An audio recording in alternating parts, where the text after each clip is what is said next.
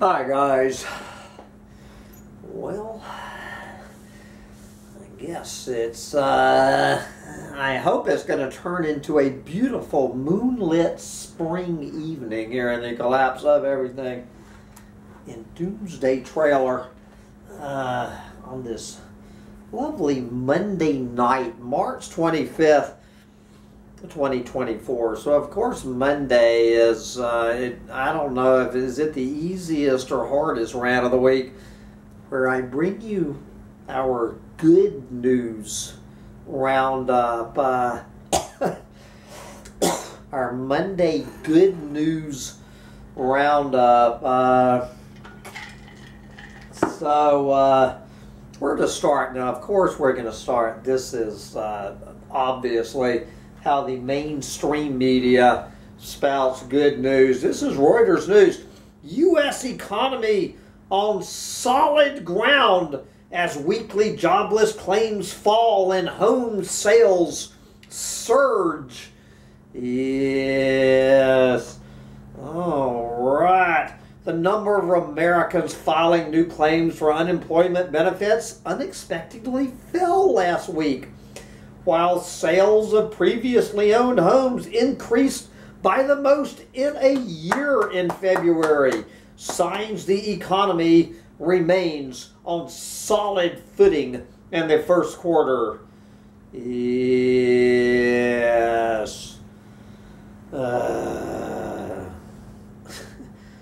The United States continues to outshine its global peers thanks to labor market resilience, blah, blah, blah. And then right next to that story, also from Reuters News, U.S. new home sales fall, median price lowest in more than 2.5 years.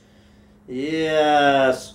Sales of new U.S. single-family homes unexpectedly fell in February after mortgage rates increased during the month, but the underlying trend remains strong amid a chronic shortage of previously owned houses on the market.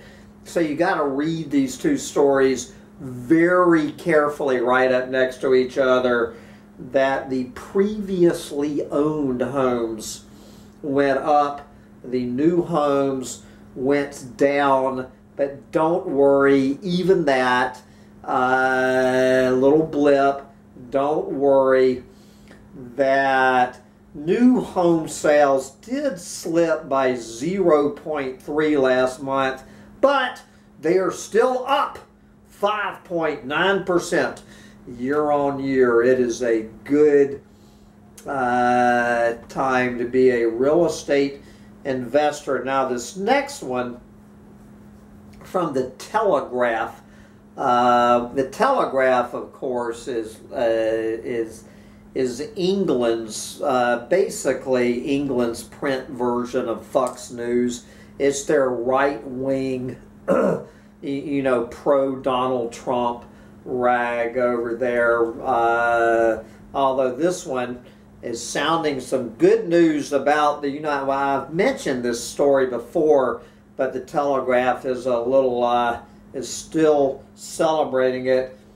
The USA is now producing more oil and gas than any nation ever has. It's a triumph. Yes, this is a picture of triumph. That is what a picture of triumph looks like. All right, you've heard it before and you're hearing it again.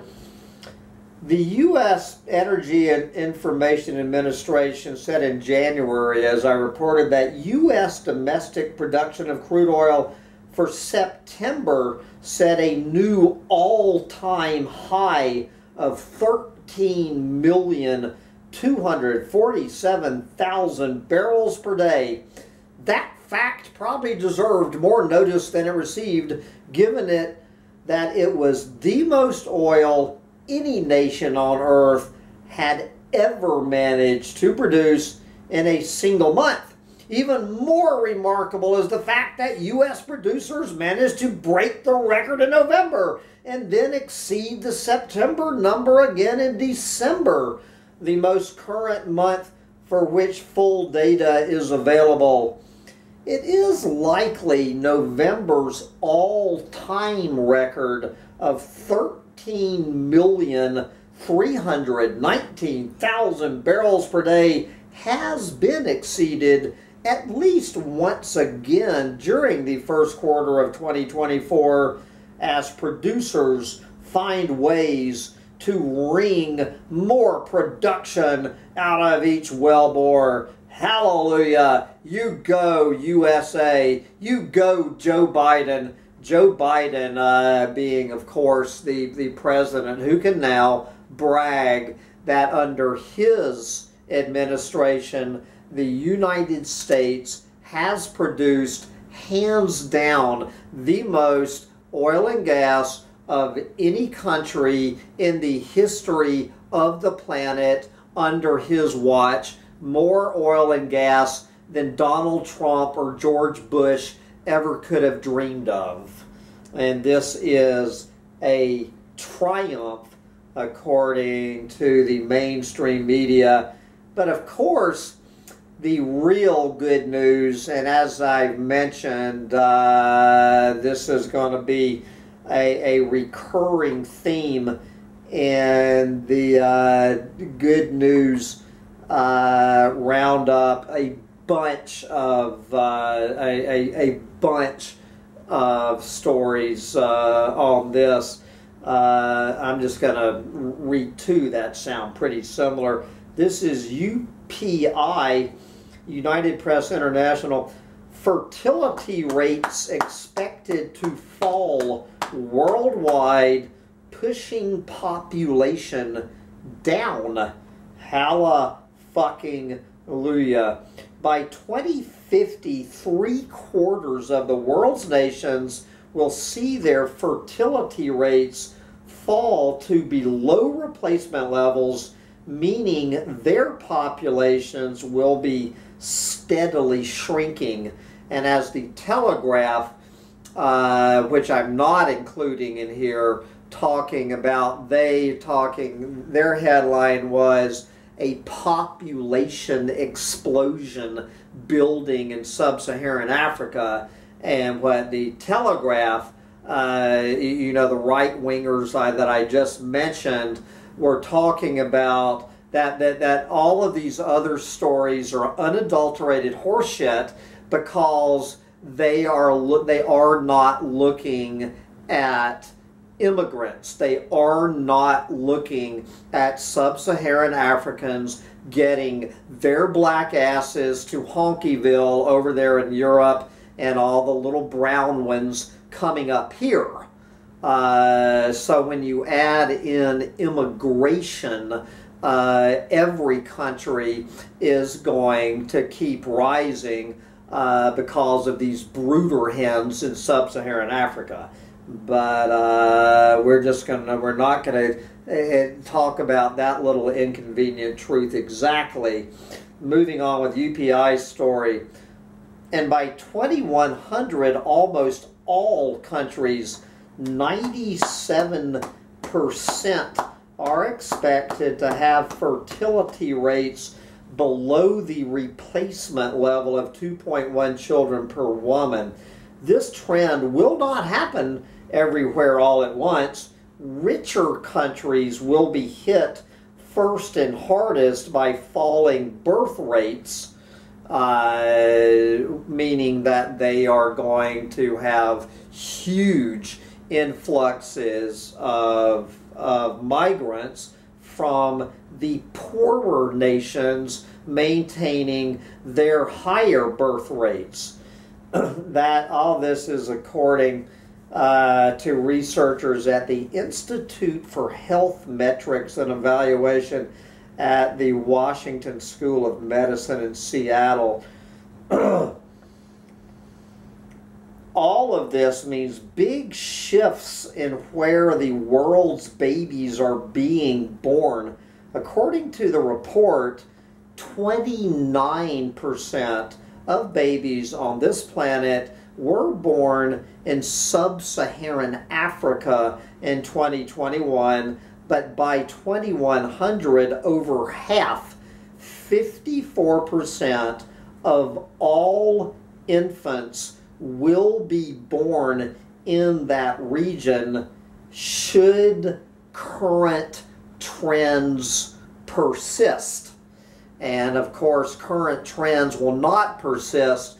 They're going to keep going up, up, up until they hit the wall in sub-Saharan Africa, as I was talking about last night, and I've been predicting for years, is going to be the first domino to fall, where we're going to see a huge crash in the population of sub-Saharan Africa. There is no fucking way that 54% of all infants in the year 2100 will be born in sub-Saharan Africa. The question is, will any humans be being born in 2100 in sub-Saharan Africa? The answer, will any infant chimpanzees, gorillas, elephants, lions, rhinos, hippos, giraffes? Well, you get my point.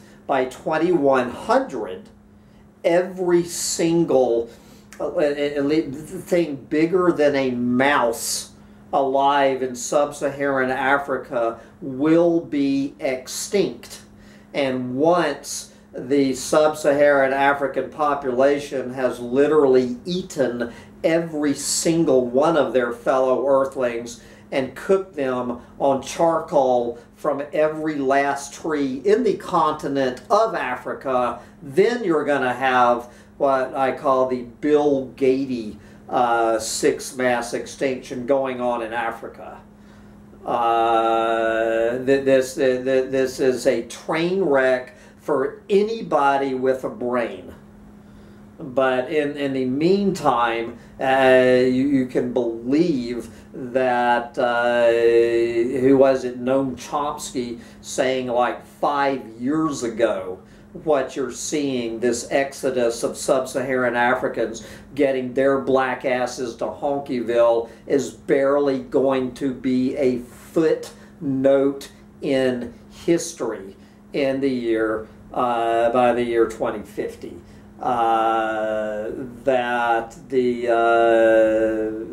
Europe will probably very well be more black than white by the middle of this century. Quoting the report, "We are facing staggering social change through the 21st century," said senior author Stein Emil Volschet. The world will be simultaneously tackling a baby boom in some countries and a baby bust in others, as most of the world contends with the challenges to the economic growth of a shrinking workforce and how to care for and pay for aging populations. Many of the most resource-limited countries in sub-Saharan Africa will be grappling with how to support the youngest, fastest growing populations on the planet in some of the most politically and economically unstable, heat-stressed, and health system-strained places on Earth. It ain't gonna happen. I can make this my Friday rant, but other than sub-Saharan Africa, this is obviously is the best news for the rest of the planet. This is how Euro news is. Just quickly, it sounds a lot like UPI. Fertility rates will see dramatic decline, with 97% of countries unable to sustain their unsustainable populations. An overwhelming majority of countries globally will not have high enough fertility rates to sustain, you know, they're already ridiculously overpopulated, unsustainable population sizes by 2100, according to a newly published research in The Lancet. The latest projections further highlight a dramatic decline in global fertility throughout this century that experts said has both, quote, potential pros and cons. The pros being that every time a human is not born, that one of our fellow Earthlings anywhere outside of sub-Saharan Africa can breathe a sigh of relief. Okay, anywhere on this planet, if you are one of our fellow Earthlings, this is the greatest news on the planet. If you are, I don't know, I'm looking at a picture of a zebra, for instance. If you are any sort of large mammal, bird, or reptile in sub-Saharan Africa, you just got a death sentence. Okay, unless by some miracle the population of sub-Saharan Africa collapses before they cut down every single fucking tree on that continent to barbecue every one of their fellow Earthlings. It's going to be one or the other. And of course, being a white male with a southern accent, just by mentioning this obvious fact to anyone with a 4th grade math education, looking at the numbers on the table for what's happening in sub-Saharan Africa, you know, you're a racist, you're a eugenicist, whatever. So this next one has so many layers of irony in it that, good God, I mean, where do I begin? And this is actually Fox News doing a fairly intelligent, you know, every time I try to parse out what the hell is going on in the Gulf of Maine. Eric Hanna, would you please comment on your opinion of what you think is unfolding in your back door? Local fishermen slam Biden administration's newly unveiled plans to industrialize the Gulf of Maine.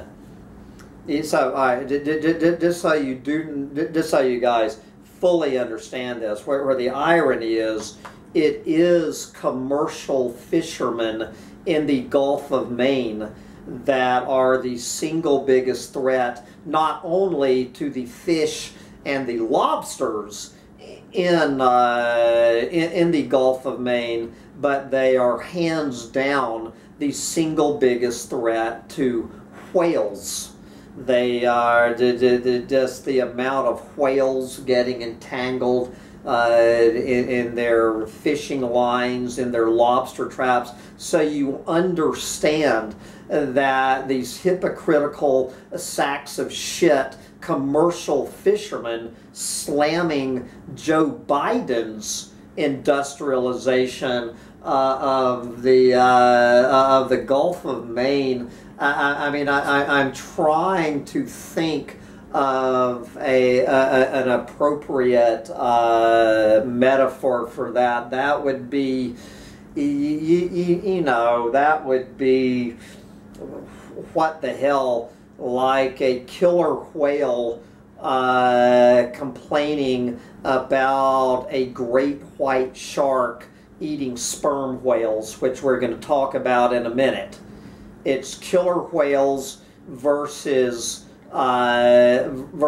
great white sharks. You gotta love it. These fucking planet eaters, these whale killing planet eaters, pointing the finger at each other when everybody is a fucking whale killing piece of shit.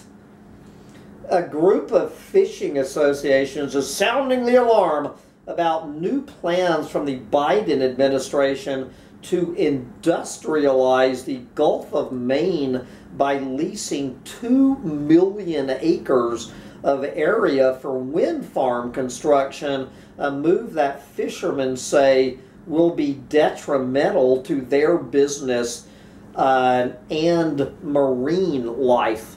Their business is the biggest detriment to marine life. So, who do you cheer on? Do we cheer on the planet-saving Joe Biden announcing that I'm marking off 2 million acres to fuck with those goddamn fish-killing, whale-killing, lobster-killing sacks of shit to put in my, my fish-killing, what you know what I'm saying?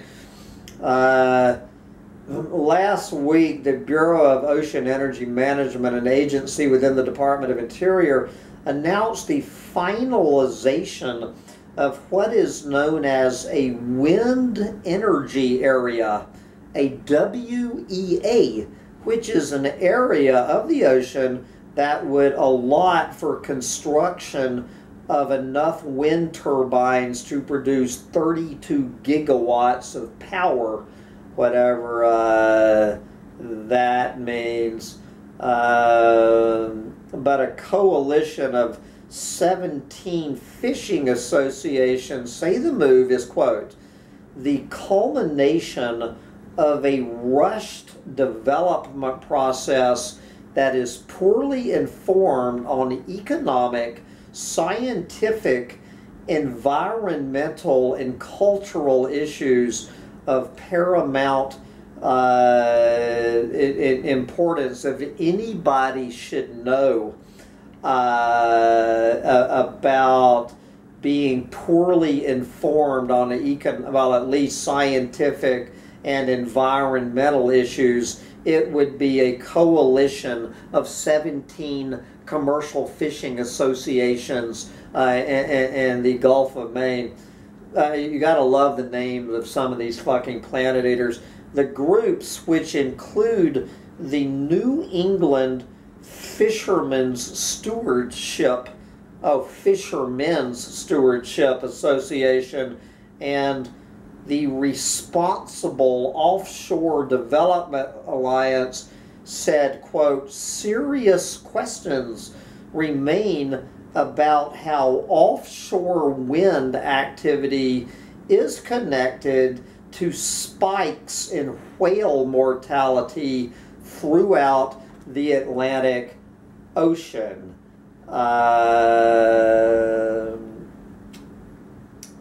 Anyway, I'm going to weigh in on this unadulterated horseshit right wing. I am no fan of offshore energy development on any way, shape, or form. But compared to these motherfucking commercial fishermen, and more importantly, cargo ships, the development of these wind turbines, one of the few things they don't endanger are whales. These goddamn fishermen, and a lot more importantly, cargo ships are to blame for whale deaths. I have never seen one iota of evidence telling me that. I would like to see the evidence. I don't need the fucking evidence of the whales to be against this offshore wind. There's plenty of reasons to be against this whole fucking right-wing conspiracy theory. You know, suddenly all of these right-wing planet eaters are so goddamn concerned about whales. It is because they don't want offshore wind competing with offshore oil and gas. The offshore oil and gas industry has killed, will continue to kill more whales than offshore wind energy ever has, ever will. This is in no way, shape, or form condoning offshore wind energy. Get the fucking windmills out of the oceans. Get the fucking oil and gas industry out of the oceans. Get the fucking cargo ships out of the oceans. And get those motherfucking commercial fishermen out of the Gulf of Maine and the ocean, and stop eating seafood. But we got one more story. Can't resist. We have some good news about sperm whales. Good news about sperm whales. Not know if this is good news for the orcas or not. From Live Science, sperm whales drop giant poop bombs to save themselves from orca attack. Sperm whales blasted a big dark bubble of poop to prevent an impending orca attack off the southern coast of Western Australia. Scientists witnessed the clever defense strategy unfold Tuesday, March 19th, during a tourist excursion in Bremer Canyon. They described seeing a cloud of diarrhea permeate the water, and this rarely seen defense mechanism seemed to help the sperm whale pod escape what could have been a fatal attack by at least 30 killer whales.